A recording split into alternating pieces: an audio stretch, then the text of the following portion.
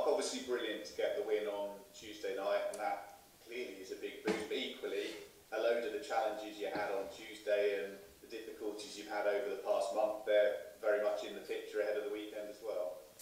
Yeah, a lot of the challenges haven't gone away, but it was a brilliant result and performance. And we needed the result. Obviously, league results have been a struggle in terms of the last month, but the reality is, in the 7-day period before the Wycombe game, we played Ipswich and Wycombe and won 2 out of 3 games. So, depending on how long you want to go back in the tone of things, I'd say we're in good form. And it just depends what timeline you want to pick. So we're delighted with that. We've put in 2 really good performances there. Tuesday was a really strong game. It's a place that we've struggled so often, and team we've struggled against so often. But it was a real united performance and a deserved result. I thought we had some brilliant chances in the game. There was a period second half where we were outstanding, and we defended our box brilliantly all night. So everything we needed to be, it was, and yeah, it scored us a big 3 points. So it sets us up for the weekend nicely. We can go into this game now with real good spirit about us and try and get a result. And I know no 2 games are ever the same, and particularly the case when you've got a derby on Saturday. But it must be handy that you've been away from home against a side who would want to be in the promotion mix on Tuesday, and some similarities in the context for the next one. Yeah, probably. I mean, we're very different sort of atmosphere and game in many ways, but at the same time, when you're playing against the top teams away from home, now how difficult that can be. But we've just shown ourselves, really, forget anybody else, we've shown ourselves and reminded ourselves what we need to do and what good looks like for us. So our intention is to try and deliver a performance similar to that one, full of all the endeavours that we showed, and make sure that we've got enough quality within the game to turn it in our favour.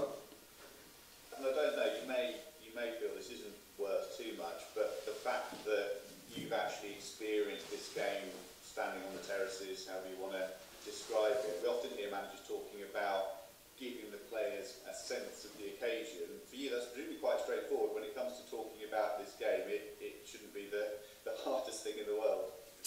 No, I mean, 2001, 1999, I was at those games, so I've had some experience of being at them. I'm not sure how much weight that really carries, to be honest. I'd tell the lads some boring stories from the past. I think they just think, here he goes again, and want me to shut up and get on with the football. So I'm not sure it will carry too much weight, if I'm honest. But we've got enough players and enough people that understand what the game means to the club and to the supporters in the end. And for us, I guess it's about going and playing a strong team at the level and delivering a really good level performance. That's, I guess, the fundamental thing. And if the atmosphere, if the occasion can get any more out of us, then happy days, because we want to play with that edge and we want to be the best version of ourselves, which we were Tuesday. And the test for us as a team is to go and do it again.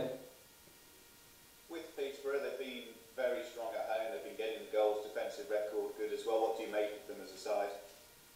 Well, obviously they're one of the favourites for promotion. You can't get away from that. They've talked about it enough themselves that that's what they expect to be doing. They've invested significant money in their team, and you know, it's 21 years since we last played. Our journeys couldn't have been too much further apart than they have been in that period of time. So watched them recently against Forest Green. We've watched them a few times, as we do with everybody in the build-up to the game, and we know that they've got some attacking qualities and threats in the team. I mean, whilst the individual threats of teams is obviously different, what you see in the teams in the top half is very similar traits quite often. They've been a high-scoring team so far, so that will test our defensive organisation, but we believe there's things we can do that can hurt them as well, and it's important that we bring that to the table. Do you have any mates, Mark, being I have no mates, Swanee, no. I have no mates. Do you have any mates who are posh fans? No, I don't. No. We're Cambridge boys this end, mate. So no Peterborough fans. I think you're the closest. if when it comes to picking the side, the strengths of Tuesday night, there's obviously loads there that you want to take, but equally, such a big performance, the players will have put a lot in. You've got the injury concerns anyway. Is it a bit of a balancing act? I suppose it's always a bit of a balancing act picking the side, but do you have to be mindful of what went into Tuesday night? In normal circumstances, yes, but when there aren't so many options in the team, that sort of goes out the window. And I think what this game just demands, and the players will give, is that physical quality and physical level again for as long as they can. So we'll be very close to the same team that played on Tuesday, and the challenge for those players is to go and deliver that same sort of level again, because it was top performance for us, and that's what it will take tomorrow. And with the knocks and niggles, with Fajiri, how's he got on? Yeah, we're waiting on the outcome of his scan. He won't be available this weekend, so we're waiting to see how that settles down. We should know early next week with him. Everybody else came through the game okay. The likes of Sam Smith, Liam O'Neill, Shiloh Tracy, that were probably not quite ready to go Tuesday, are a little bit closer to being available to play, so they come into our thinking a little bit more this weekend. How's Greg been getting on with his concussion? Yeah, good. He's back in training yesterday and tomorrow, and today he'll be fine. So he'll be back involved with us tomorrow as well. And it's been a good start for Will Mannion covering for Dimmy. I think towards the end of this week you were hoping to have a bit more detail around Dimmy and what exactly is going on with his ankle. Have you got that now? Only that we know it's going to be a long time. We certainly won't see him before Christmas. So it's going to be a period of time that he's out for. So obviously he gets to work on his rehab with his on his ankle now. He's still in a boot walking around, and the swelling's still coming out of that fairly significant ligament injury. So we expect to be missing him for a couple of months. But Will's been great so far. So his challenge, just like the rest of us really, is to find the real level of consistency in the way in which we played. But he's kept a brilliant goal in the last couple of games. So his challenge is to keep doing that. Yeah, and a tough time to come into the side as well, given what had taken place over the past month. So to get in there and to really settle down quickly, probably easier said than done. Yeah, he's made some excellent saves. He's kept a good goal. He's been composed. His distribution's been good.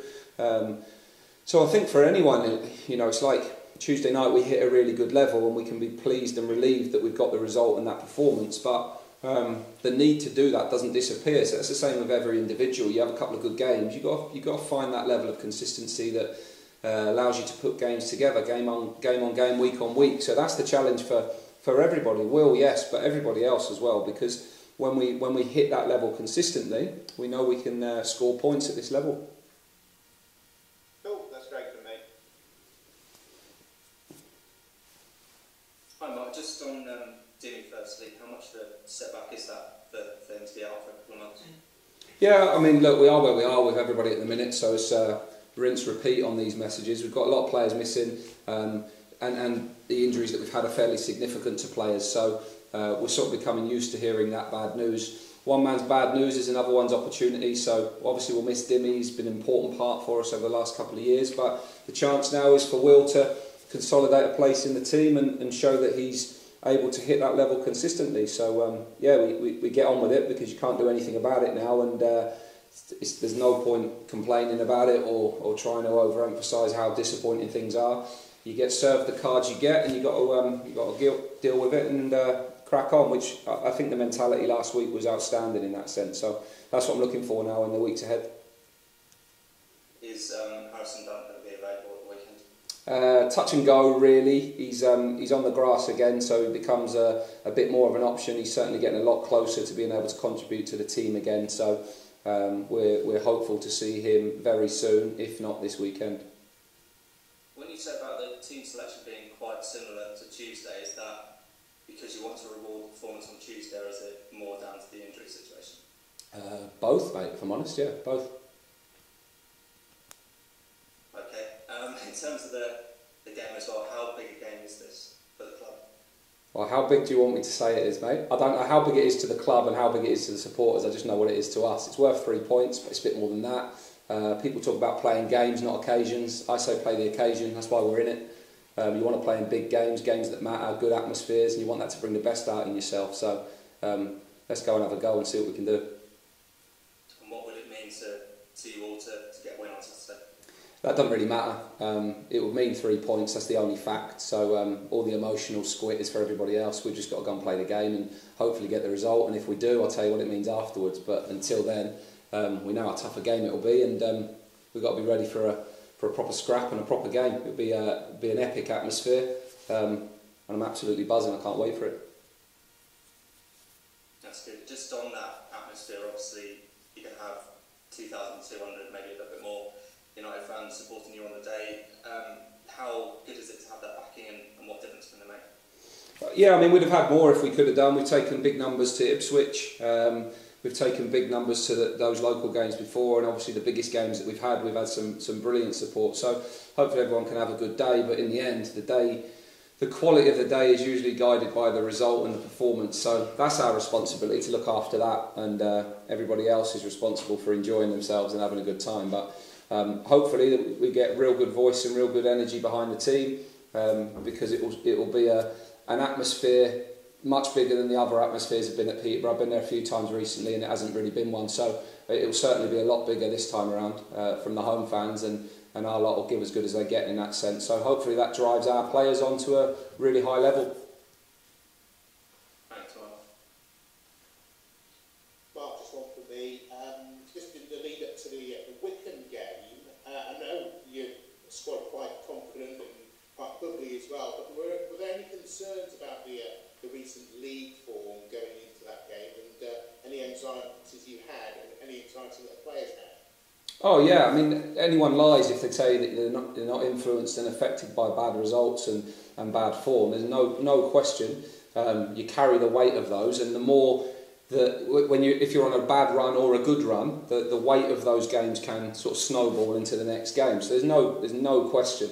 And sometimes that can show itself in so many different ways. That can show itself in a lack of risk taking on the pitch, body language, a little bit in communication. Teams can go quiet, the work ethic can dip, and that is all probably driven by that little anxiety, performance anxiety, or lack of confidence going into games. That is no doubt. So I think in a moment when you can be in that position and pull out that sort of performance Tuesday, is huge credit to the players, because in the end they're the ones that have done that.